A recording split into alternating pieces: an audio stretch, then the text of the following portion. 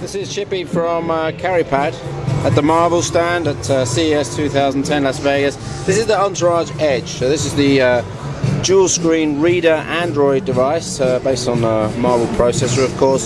So on the left hand side there you've got the e-ink, e-paper side for reading books, and on the right hand side this is a Google Android, or actually Android based OS running on a normal LCD. Now I personally have a little bit of a problem with this device in terms of its weight. I mean, that is about 1 kilogram in weight, and you really cannot hold that in one hand.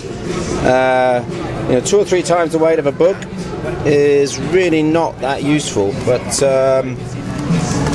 and the fact that you have to have 2 types of screen to have 2 types of content, when you've got stuff like the pixel cheek screens coming up, really kind of defeats the object for me on a dual screen reader. But anyway, you get the idea of how thick the device can be. So each of those sides is basically a PC.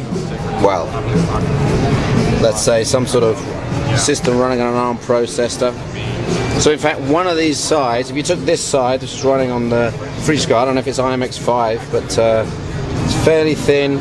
That's how thick a tablet style Android device could be if you kind of ignore the e-paper side of it. So it's pretty interesting. Looks quite nice, nicely finished. Buttons. There's a nice pointer here, scroll pointer, webcam, and of course the usual buttons for the e-reader side of things. Micro USB.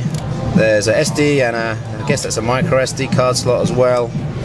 And I'm sure there's some USB slots on the side, power, and that's about it.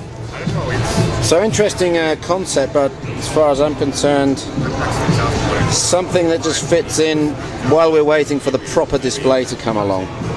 And I wonder whether Pixel Chi could solve that problem in 2010. This is Steve Payne from CarryPad.com at CES 2010.